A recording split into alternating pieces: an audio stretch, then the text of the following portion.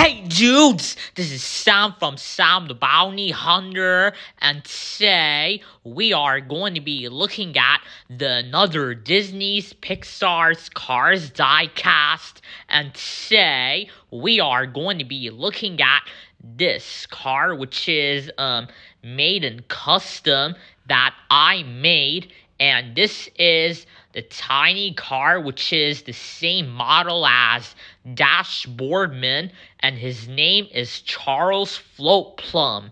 So, let's get started.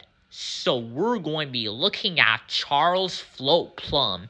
So, could you just see Charles Floatplum? He is the tiny reporter, and could you just see on his four wheels that are already painted silver, and could you just see on his hood it has a camera on his hood because he is a photographer.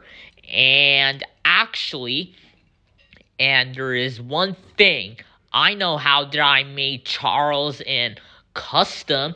I use boardman and Diecast to make this guy and customized to be Charles Floatplum, but I'm glad I'm not using this cutter to cut this camera on the tails inside his hood. Only just painting this car to make it a customize. So let's separate boardman and Charles Floatplum appeared on the Cars 1 movie in Dinoco 400 when he was next to Tim Wimmer when they were laughing about McQueen's jokes about his pit crews, and then they kept laughing at the jokes of the pit crews, what the number 95 racer just did.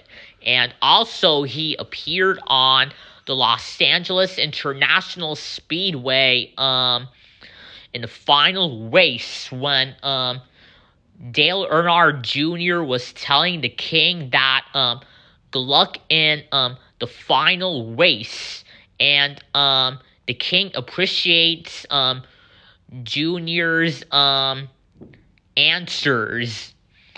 So, okay guys, so we are going to be checking on Charles Floatplum's color. So we're going to be looking at Charles Floatplum's color. So could you just see he painted everything on his face dark blue, and it looks like he'll be ready to become the reporter from Arsene.